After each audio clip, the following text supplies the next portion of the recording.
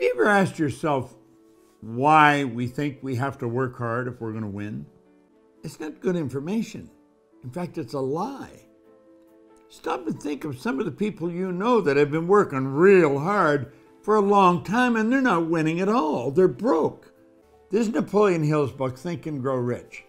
He writes in here there are 30 major causes of failure.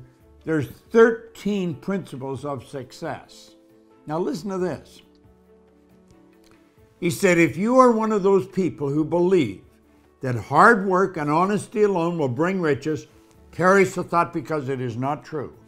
Riches, when they come in huge quantities, are never the result of hard work. Riches come, if they come at all, in response to definite demands based upon the application of definite principles and not by chance or luck.